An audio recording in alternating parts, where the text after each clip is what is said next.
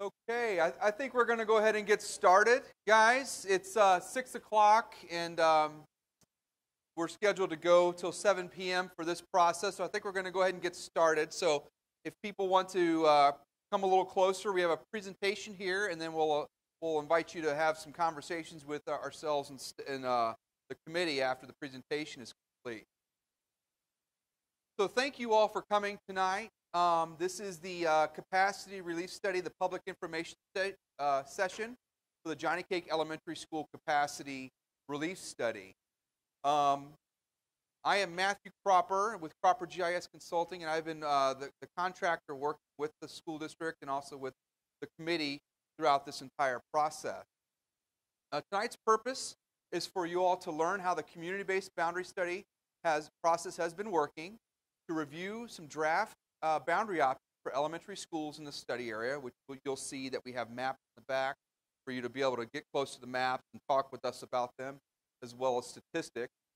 Most importantly, we'd like you to complete an online survey related to options that gives us really valuable input. It's important also to note that people can participate in this process if they're not here tonight. This is all being live streamed, and the presentation will be recorded. So when you do go home, you can tell your neighbors and friends and family and other people who live in this area what's going on. They can all go online and participate in this process, even if they're not here. So to start, what is a boundary change study? So the boundary is a line that defines a school attendance area. It's a region that makes up a school's attendance area, and if you live inside that region, you go to that school. It's guided by policy and rule 1280. The study is facilitated by an independent consultant, which is us, Proper GIS Consulting. But it's driven by a community-based committee made up of principals, teachers, and parents. So we have people from all over the region and representatives and people who can give us perspectives on what traffic is like in different areas of the district and the study area and things like that. And through working with this group and us as consultants and also staff, we go through an objective examination of data.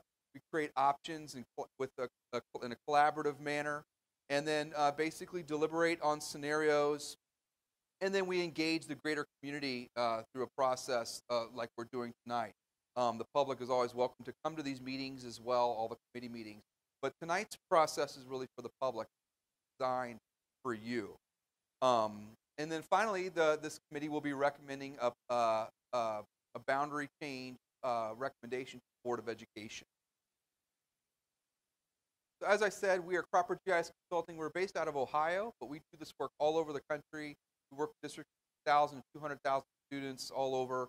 And we've done a lot of work in Baltimore County, and honored to be working with this county and the communities in this area. So the committee's roles and responsibilities are to represent each school community. We do ask committee members to take off their parent hat or the teacher hat or the principal hat, put on the committee member hat when they come around the table, and focus on a plan that best meets the needs of all children in the area, not just their particular area. So that focus is what's the best plan for the entire area. This committee is expected to meet 4 times, and we've already met 3 times. We have one more meeting, and they work together through a process of exploring and developing options. And they will be presenting the recommendation to the Board of Education via the community superintendent in a few months. This is where we are in the process, so that you can see we've had 3 meetings so far. And this is our public information session. We'll have one more meeting in April where the committee will finalize their recommendations, and then the recommendations will be presented to the Board of Education in May. And then once that presentation is made to the Board of Education, they have some time to think about it and deliberate. They will have a public hearing in mid-May to invite the public to come talk to the board and express any thoughts and concerns they have. And the board is expected to finalize a vote in June on the changes that are being recommended. A little bit about this area. In the spring of 2016, the school district concluded a boundary change process to provide capacity relief and balanced enrollment in the Southwest region. And the study back in 2016 included 11 elementary schools in the southwest area.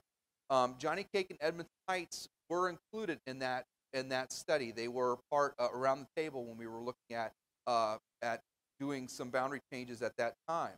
The results of the study did not yield any changes to these two schools, and it did leave Johnnycake Elementary overcrowded. Johnnycake Elementary needed some relief back then, and they still need the capacity relief. In the initial planning for the new Chadwick Elementary, a boundary process was anticipated for this area to balance enrollment. However, current enrollment projections indicate that upon completion, Chadwick Elementary will not have additional capacity to be able to help other schools in this area with the capacity constraints they're experiencing. So for this reason, a boundary process that includes Chadwick is no longer supported.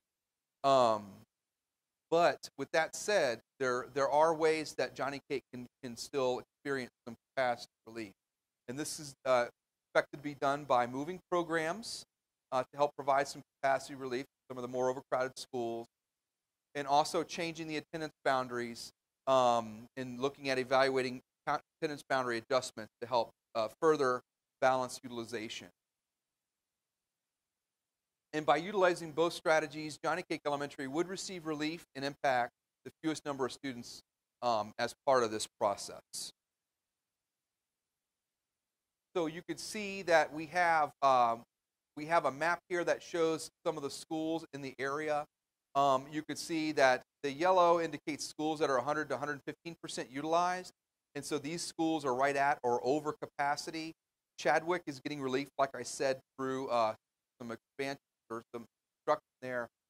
Johnnycake is more overcrowded than the yellow. They're 115 or to 130%. And then, but you can see the green schools are schools that do have some available capacity. So what we've identified is that there's an opportunity between Johnnycake and Edmonton Heights to look at boundaries between the two buildings to try to make things equitable in terms of space that's available at the school. Talking a little bit about the program adjustment, because as I mentioned, one of the strategies to help give relief to Johnnycake is by looking at program adjustment. So some regional special education programs at Johnnycake will relocate in coordination with this capacity relief study to help free up some space at Johnnycake Elementary. This movement will reduce enrollment, provide additional space at the school, and the calculations for all options includes 35 fewer students at Johnnycake Elementary to reflect the program adjustment. So it's 35 students that are coming into the school from out of zone, possibly, and that program being relocated to another building is going to give Johnnycake some free up classroom space and also fewer students inside the building. With moving this program out of Johnnycake Elementary, their capacity is going to go from 559 student capacity to 588, which reflects the conversion of special education classrooms to standard elementary classrooms. So those classrooms that are being used for the special programs are going to be reused for standard education, which is going to actually increase the available capacity at the school. So this is a glimpse of the schools before program adjustments are being made. So you can see Johnnycake right here is about 123% utilized. Edmonton Heights is 86% utilized right now. So you can see there's an imbalance between the two buildings, and one is overcrowded and one has some available space. But you can see that the total utilization is 104%. That does suggest that there still is a need there's not a whole lot of space, even with moving boundaries alone. It's not going to help bring schools into the green, for example. By making a program adjustment, like I had mentioned in the prior slide, you'll see that Johnnycake goes from 122% to about 110, 111% supply. And so that provides just a little bit more capacity at the school, and the remainder of this imbalance can be resolved through boundary adjustments, which this committee has been focused on over the past couple of meetings. So what special education programs and services are being relocated? It's been a common question, a common theme that the committee has been talking about, and questions from the public. So Johnnycake currently hosts a regional special education program, and this program provides services to students outside of general education from throughout the region. As part of this capacity relief study, the regional program specific to Johnnycake Elementary will be relocated, like I mentioned. This does not include students who are participating in general education curriculum receiving small group pull-out type of programs. So these are students who have classrooms dedicated for the program, and as those students are relocated, those classrooms are going to be available as well, which will give additional capacity, like I had mentioned. Our objectives in this process is to have a community-based comprehensive boundary study with the focus on providing capacity relief to Johnnycake Elementary School, to create viable and successful boundaries to effectively utilize capacity, and to support diversity among schools that reflect the community and the school system. We have rules to follow and considerations, and these are basically listed here on the next couple of slides. So these are what we always orient the committee and the public to help answer the question, should we make an adjustment here or there? Or if you're looking at a couple of different scenarios or options, you ask yourself, which one better adheres to these considerations, these rules? The best plan is going to be one that best adheres and achieves the adherence to these rules. And these are to maintain the continuity of neighborhood, maintaining or increasing the diversity among schools to reflect the diversity of the region and the school system, the impact of transportation and pedestrian patterns on students, so look where walkers are and things like that, minimizing the number of times any individual students are reassigned. So we want to try to avoid students who have recently been reassigned, moving them again.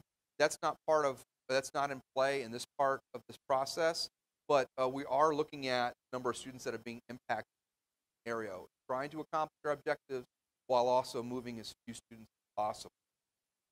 Make efficient use of capacity in effective schools, so try to balance utilization among the buildings. Not only looking at current students, but also looking at the long-term enrollment and capacity trends and future capital plans. So where our future, how is the enrollment projected to look in the next 10 years? And that may be something to be as proactive as possible, creating a recommendation. Location of feeder school boundaries and continuity of feeder patterns. So we're only looking at making changes to elementaries as part of this process. There are no middle school or high school adjustments that are incorporated in any of the work that we're doing around these tables. But we are looking at what the impact is on feeder patterns. So if a school does get split, what's the percentage of a school that goes from one elementary to middle school? If it gets split, what's the percentage that goes to two different middle schools? And things like that. Phasing in boundary changes by grade level for high school, so that's not in play for this elementary-based study. And additional considerations are to use geographic features such as railroads, creeks, and major highways. So looking at thinking about safety and security of students, trying to minimize the number of times students have to walk across a busy road, even if there's traffic guards and things like crossing guards. The fewer times a student has to walk across a major road, it's the better, and there's even further ensures safety of children. So what work has been done today? The committee has met 3 times since January and has spent many hours reviewing information. They reviewed 4 variations of draft options up till now, and they've looked at a lot of data and information, including enrollment, capacity, zoning, and aerial photography, looking at demographic information about the students and walk zones. And you'll notice in the back, in addition to map, there are some tables that are printed off that accompany the map. And we have several committee members here tonight that can help you guys as members of the public interpret those tables, as well as myself and other people from our staff here as well. So if you have any questions about the numbers and what the numbers are saying or how to read the numbers, there are people here that can help you interpret those. It's important to note that options are considered draft throughout the entire process, and these maps can change. And based on public input and further study by the committee, there's potential that a new option could be created, or maybe a modification to an option. as the process comes to closure after the next meeting. The committee's charge is to recommend one option to the superintendent, who will present it to the Board of Education. So the community superintendent will be bringing your recommendation as a committee to the Board of Education for their consideration. And it's important to note, nothing is final until the board approves a plan. So even when it's out of the committee's hands and goes to the board, they have the opportunity to make changes if they feel necessary. When you look at the maps, you'll notice the black and white dashed outlines look like little small subsets of an attendance area. These are what we call planning blocks. So these are like the building blocks for boundary changes. These are we have information that's on the maps that shows you the planning block number, as well as the number of students that live inside each boundary that goes to their zone school. And the committee uses these as basically building blocks to determine, if we move this area one way or the other, how many students would that be? And those planning block data, the labels on there show them and show you as members of the public how many kids live in these various smaller areas that are throughout the study area, in the various areas. So as the committee has been doing their work, they're basically looking at moving planning blocks one way or the other to help accomplish their objectives. As I said, we have statistics that are pertinent to the study that accompany the maps, and these are the same data and information that the committee has been looking at as they are examining options. So just a quick preview, you'll see that you'll have information on the schools, what their capacity is, and their grade configurations. You have a lot of information about enrollment, and how many students live in and attend out, and how many seats they have, or if it's 81 minus 81, that means they have 81 available seats. 127 means they are 127 seats over capacity. And so we can help interpret this if you'd like, if you have any questions about the statistics in these tables. For each option, you see we have an estimated enrollment for each option. This shows you the total number of students that are estimated to be in the building in each particular option. This first, the yellow column shows you what the current enrollment is, and each subsequent column shows you what the option would be, what we expect in terms of enrollment showing up at the schools. And then this is another table that shows the same thing as estimated enrollment, but it puts it in terms of utilization percentage. So what's the percent full of the building? And so you can see we got 86% at Edmondson Heights, 111% at Johnnycake currently. And each option, we bring some relief, more of a balance than what currently exists. All the way out to option 4, which both of them are under 100, and these other ones are just slightly at 100 or slightly over 100%. Percent minority is something that we've been looking at, and there's really no significant impact on the percent minority either way of the district, of the study area as we have worked through these scenarios, but you could see what the current percent minority is and how each option compares to the current. Students impacted, so you can see how many total students are expected to be impacted in any particular scenario if it were to be implemented. And then, for example, we've provided a detailed table here that basically shows that 79 students are moved from Johnnycake to Edmondson Heights in option 1. And we have these for each option, and you can explore that and see that. This shows you the feeder patterns. So Edmondson Heights feeds 100% into Southwest Academy. Johnnycake currently is split between Southwest Academy and Woodlawn, a small split that exists between to middle schools for the current zones. And then we have this for each of the options. And you'll see that we have not created any additional split, or there's been no impact on feeder patterns as a result of the boundaries that have been explored, the options that have been explored so far by this committee. So tonight, it's a gallery walk format. You'll see we have 4 copies of the maps. We have a copy back here, there's a set back here, and a set over here, and then we also have a set over here if needed. And the committee members will be standing around these maps, as well as myself and staff, and then BCPS staff, and we'd be happy to talk with you about the options or answer any questions that you may have as you're looking through these. Although it's good to have discussion with you as members of the public, it's important to fill out the survey. And the survey is deployed online, and so it's really important that everybody on the committee and also staff and consultants, we can all benefit from your input, and that's best done through the survey. We also have laptops on these tables in the back that have the surveys on there. If you feel like filling out the survey this evening, you can do so, but you don't have to. You can fill it out you can use your phone or any device and do it at home. And please encourage your neighbors and other people that are in this region to participate and give us some input. The survey will be available February 27th through midnight March 13th, so you have some time to participate.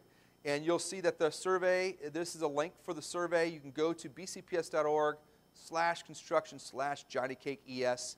If you look on the main webpage, you'll see a list of schools. It talks about capacity relief studies on the left, and you can find the Johnnycake Elementary School relief boundary change study there. And this survey will help us provide insight on the public's thoughts and get some further input from the public on your thoughts on this. It's important when you start looking at these maps and looking at and participating in the survey to do it from an objective point of view.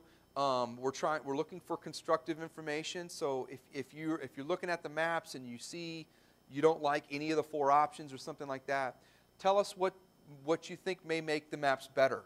What feedback do you have as it relates to those considerations and rules? Because that's what this committee is focused on, as well as us as consultants. We're really focused on a plan that best adheres to the policies and rules established by the school district. So all the materials that we have shared with the committee up to this point are available online. So if you want to go back and see what happened on meeting 1, meeting 2, meeting 3, you can go online and look at it. And there's even the video clips, which are really nice that the district does, gives you, they have recorded, the meetings all recorded, so you can go on there and watch the meetings and view the meetings. If you'd like to email in addition to the public survey, you can always email the committee with input at johnnycakereliefstudy@bcps.org. That's another avenue to provide input. And the public may email comments to the Boundary Study Committee, and these comments are logged, and we keep track of the comments and feedback. But tonight, the survey is the most important thing to take home with you, and as a sort of homework for you as members of the public. Next steps, we'll be meeting back with the committee in April. We'll be giving them a summary report on the public input session and the survey. And then the committee is going to be looking to finalize a recommendation at that meeting. They may decide to make adjustments based on input that we receive, but we will be encouraging them to only make changes if it brings us closer to adhering to those considerations and rules. And as I laid out in the timeline, board recommendation will be in May, May 7th. Public hearing will be May 15th, and then the board will vote on a plan on June the 11th. So with that said, we'll invite you to come to the maps, and members of the committee, we have plenty of people here to help talk with you about the maps and the numbers and answer any questions you have. And we really appreciate you all coming out to this meeting tonight, and look forward to talking with you around the maps. Okay? Talk to you soon.